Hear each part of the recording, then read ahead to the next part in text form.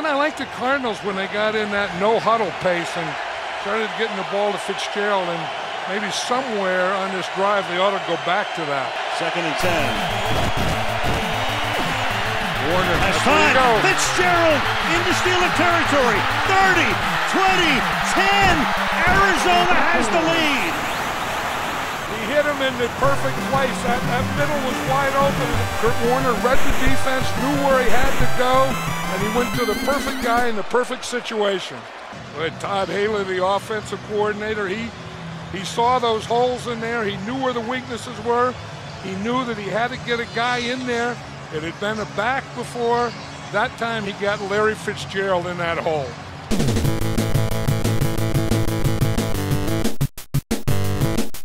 Thomas showing blitz. He comes with a blitz. Falcons pick it up, and there's Jones. Flag is down. Julio Jones with a catch. Still going. Still in bounds. Touchdown, Atlanta. No match to try to play man coverage on Julio Jones. He's had the turf toe. He missed 2 games in December. This one good from 73 yards out. Twice he walked the tightrope down the sideline. And Demarius Randall could not bring him down. All 6'3", 226 of him. Took it into the end zone, and boy, have these fans had fun here today or what?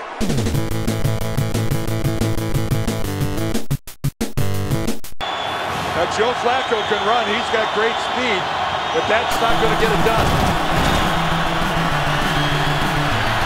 Flacco stepping up and throwing deep down the far sideline. Caught! Into the end zone! Touchdown, Jacoby Jones! How does that happen in the Denver secondary? That is stunning. I mean, that is just, that's unthinkable that a safety could misplay that to that extent in this situation with this amount of time left in a football game. I mean, Raheem Moore, he'll be kicking himself for a long time.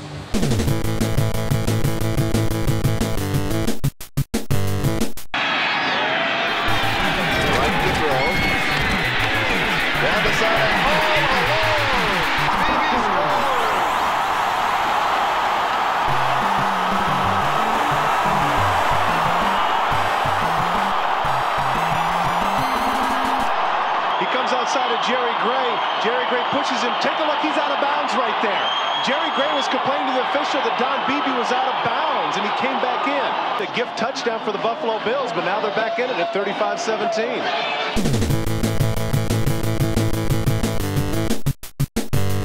Quarter number 6. 3rd down and 14. DeLone fires to an open Smith. Steve Smith is going to go all the way. No flags down. Smith scores, and the Carolina Panthers win in overtime. On a 3rd and 14. 69-yard play. Unbelievable. The Carolina Panthers have advanced, ending the St. Louis Rams' 14-game winning streak at home in an incredible game that will go down in memory as one of the highlights of playoff history, as John Fox's Panthers defeat the game St. Louis Rams, who had to come from behind late to tie it, and here's how it ended.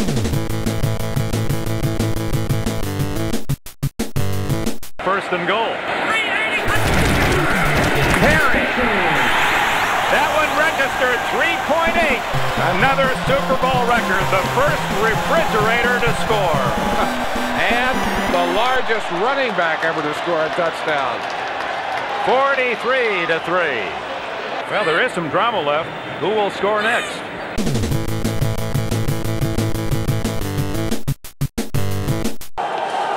This is it. Last call.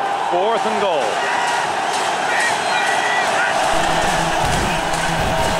Brooks. He didn't make it. And now listen to Cincinnati. 2 years ago, they won only 4 games. Last year, won 6 and lost 10. And then suddenly just reversed it all. Have won the big one, the championship of the AFC today, on their way to the Super Bowl in the Silverdome.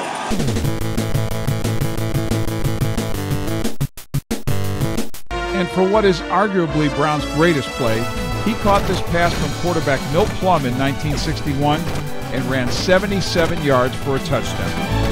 Jim Brown coming to the 40, 45, 50. Jim Brown down the sideline. Jim Brown is going for the score.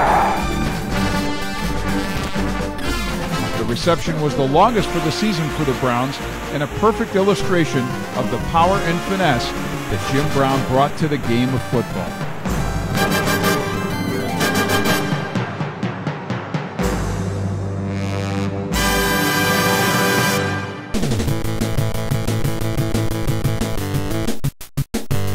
Now we go to a 2nd and 10. 32 seconds left. He is going to throw. Drew Pearson. He got it. Touchdown. I didn't know they had it for a while. Got the ball fast. I don't believe it. Fine protection. All right, he just winds up and lets it loose. Now let's watch the play by Pearson here. Nate Wright falls down.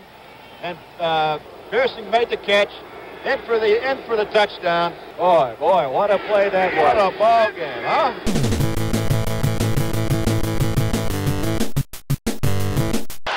Play of this drive that started back at the Bronco 8.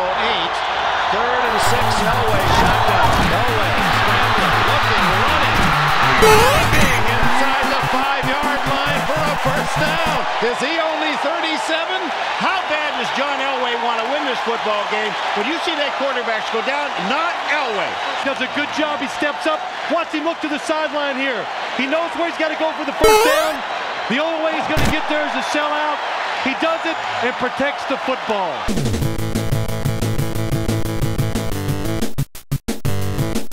2nd down. When you get it, the score 31-6. Sanders still on his feet, and Sanders is gone. 47-yard touchdown run by Barry Sanders. 6 Cowboys missed him. Well, you know, it's just a matter of time before everyone on this team is going to be heard from.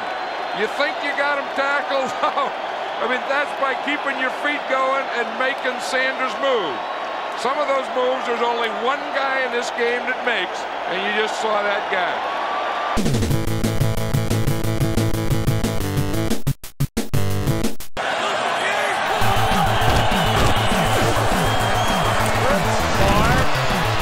Lays it up for Freeman, and it's incomplete.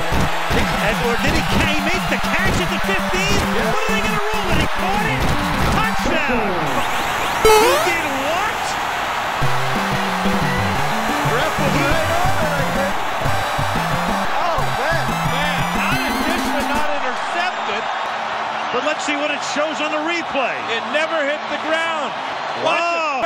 Bring the ball up in the air, and he clears the field 6 inches off the grass. What a catch. Unbelievable awareness. Ball went through Dishman's hands. Never hit the ground. Dishman didn't even tidy up afterwards. He just assumed that it hit the ground. You couldn't film that scene in a movie and make it look that good. Touchdown.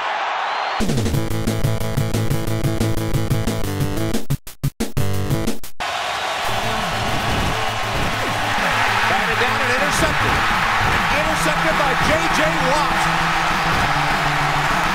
Touchdown, Houston. J.J. Watt, the rookie from Wisconsin, who began his college career at Central Michigan, delivering pizza. He said, "What am I doing with my life?" Here he is right here. He sees the quarterback and elevates, catches the football. I'm not sure there's a defensive tackle in the league that would catch that football. Remember, Tom, a tight end at Central Michigan, so ball skills are evident.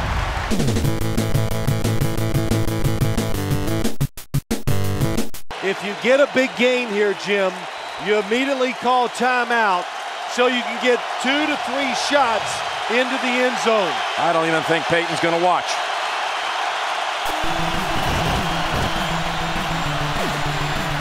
Intercepted. Colts are going to the Super Bowl. Marlon Jackson. Marlon Jackson, roaming free. Their first rounder of a year ago, Marlon Jackson stepping in. and making the pick. We have just witnessed the largest comeback ever in a conference championship game. Peyton Manning and the Colts are going to play in Super Bowl 41 against the Chicago Bears.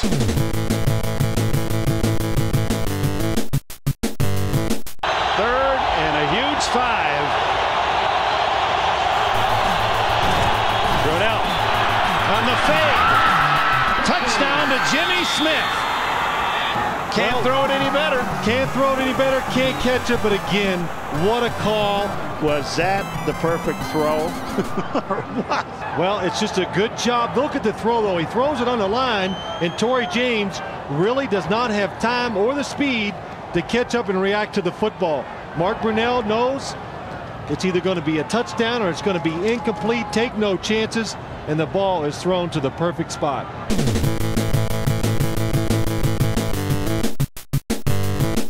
Coach Graham called for a 65 toss power trap. Look for 65 toss power trap. Gloucester, tell him 65 toss power trap. Get in there for 65 toss power trap. 65 toss power trap. That might pop wide open, Rats. Get in there! Is that there, Rats? Nice going, baby. Yes, sir, Rats. Yes, sir. Yeah! 65 toss power trap. Yeah! Yeah! I tell you that, baby, that's there. Yes, sir, boys.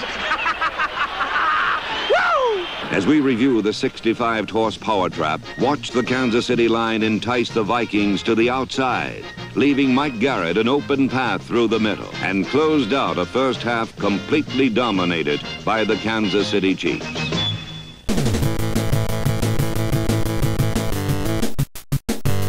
This is it.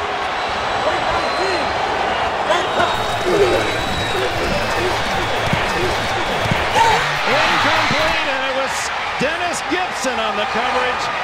The ball is intended for Barry Foster. And Gibson does a great job. He reads it all the way, knocks the ball away.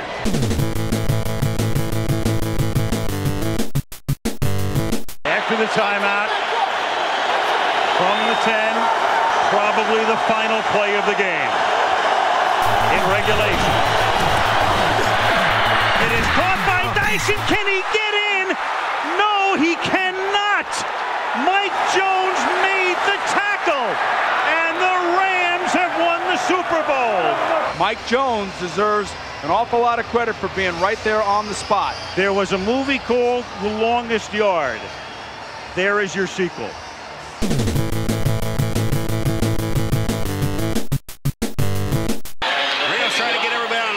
Now, he still has one timeout. They'll save that for the field goal if they have to. We are seeing another spectacular effort by Marino, who fires. Touchdown! You know what the Jets are thinking? He's going to take the ball and throw it into the ground. It appeared that Marino was going to try and stop the clock. Instead, he connected for the 4th time with Mark Ingram. And the Dolphins have a 27-24 lead. Going to try to work the ball on the boundary. Handoff steps into it. Pass is caught. Diggs! Sideline! Touchdown! Unbelievable! Vikings win it! Marcus Williams here, he has a shot. I'm not sure really what he's thinking, Joe. He comes in, he's got him dialed in, and he just, all he's got to do is make a play, and it's pandemonium.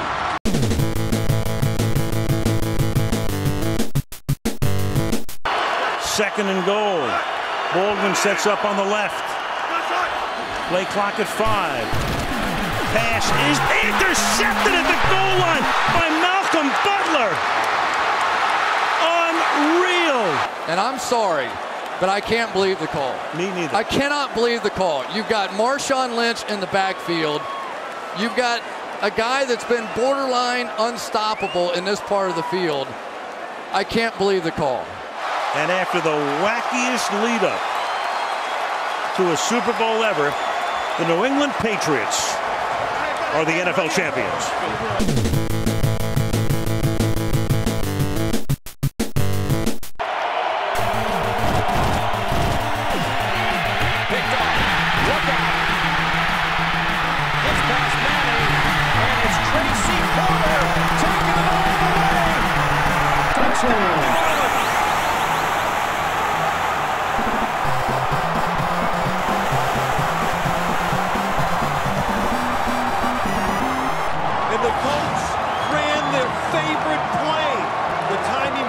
there. And Tracy Porter, the quickest, fastest defensive back for the New Orleans Saints. What a play.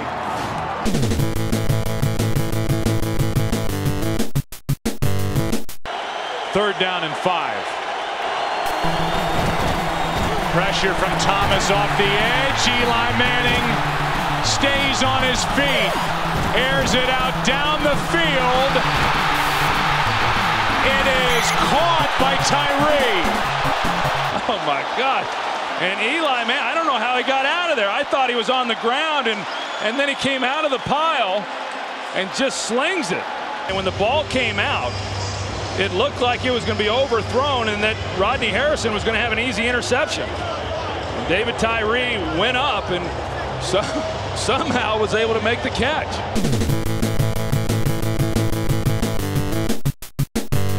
I'll tell you one thing, Wayne Quebec is going to pull it off. I think as usual, the Jets are going to come from behind. You will see. It's going to give them some serious trouble now. I think the Dolphins have to be terminated. Second down and goal from the 2.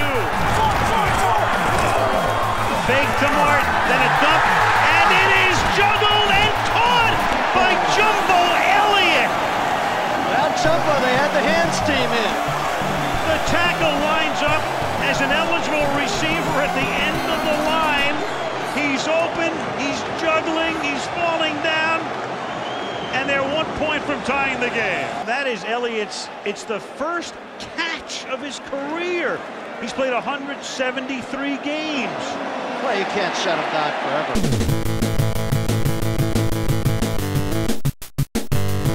Only 12 seconds left to play third quarter. Here's Marcus Allen. Cutting back upfield, and Marcus Allen could be gone.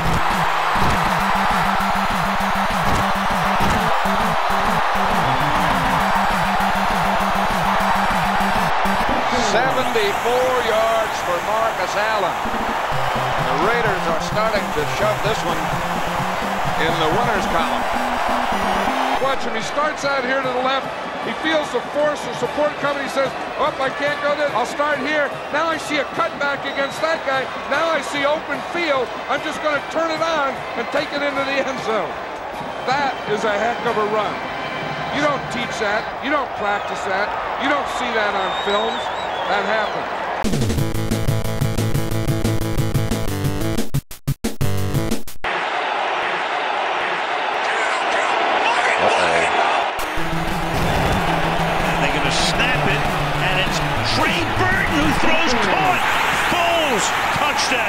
What a play call by Doug Peterson.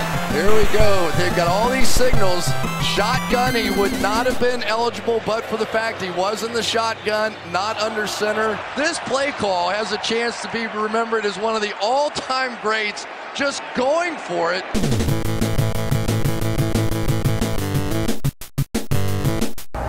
Last chance for the Steelers.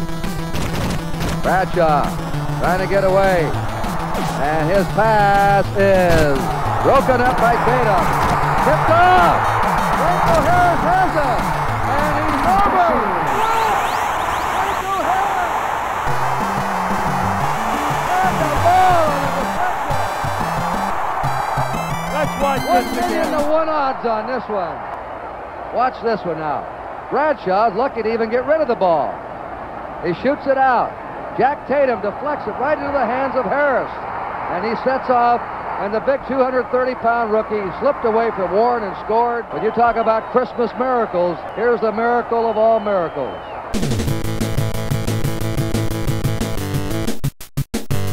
And of course, for the upstart 49ers, they're 6 yards away from Pontiac. 3rd and 3.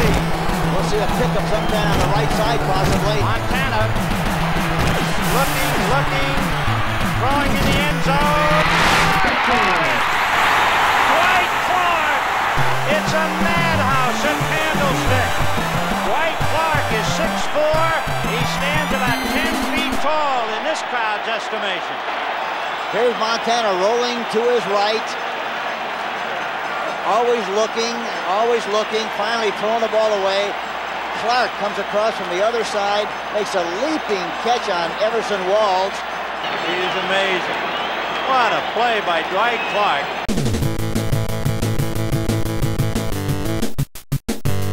A great drive right here by the 49ers. The Legion of Boom and the #1 pass defense in football. And here the 49ers have driven it down on the arm of Colin Kaepernick with a chance to take the lead. Kaepernick, end zone, Crabtree, broken up, picked up. This game is over. Knocked in the air, intercepted by Smith. Off the hands of Richard Sherman.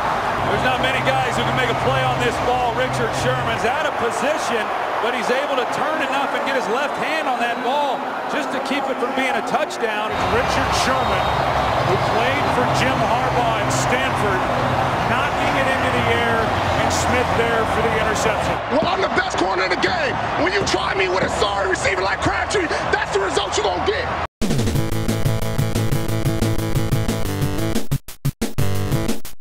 It's first and goal. That's picked off. That's picked off. And who else? Rondé Barber. All the way, untouched, down the field. And the Tampa Bay Buccaneers may ride to the Super Bowl with that one. Rondé Barber stepping in front of the ball, making the interception, going the length, putting this ball game away.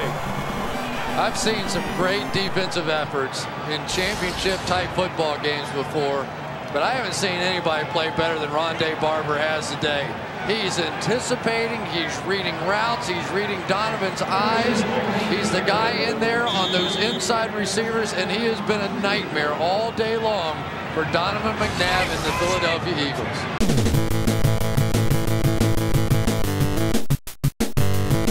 16 seconds left. They still have a prayer, but not much more. The one thing that I would not do is squib kick this thing short. No, I'd kick it deep. I would make him use as much of the clock and take my chances on a return as opposed to squib kicking it, let him get it with about 12 seconds to go and a possibility for a play. Taken by Neal. He gives it to Wycheck. Wycheck, that looked like a forward pass. Taken by Dyson. Dyson down the sideline. Dyson's going to go all the way. And there is no flag. No flags on the play. It is a touchdown, but we need to look at that replay. Take a look at it from the best angle I can give you. You see Wycheck start to the right. Now he's on the line, okay? He's on the line, and he catches it on the line. It's gonna, I don't know. I gotta be honest with you. I think it's a lot closer call. He's on the line, and you watch where it's caught. It's caught on the line. It's that close. No, I'm saying it's real close. It's a lot closer when you look at it than we thought, Mike.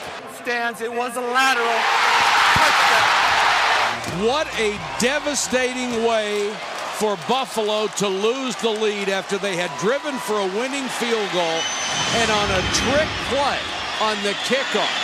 Remember we said special teams makes the difference in big games? Didn't quite expect that.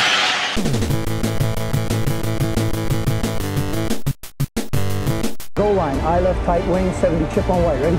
Here comes the diesel. Here comes the diesel. There's the snap, hand to Riggins. Good hold. He's got the first down to the 40. He's gone. The 35, the 30, the 20. He's gone. He's gone. Touchdown, Washington Redskins. Woo-hoo! John Riggins has given the Redskins the lead in Super Bowl 17. 70 chip was a perfectly executed play, and the image of John Riggins busting through the arms of Don McNeil will last for all time in the memory of the Redskin faithful. John Riggins has given the Redskins the lead in Super Bowl 17. The Bees are dead.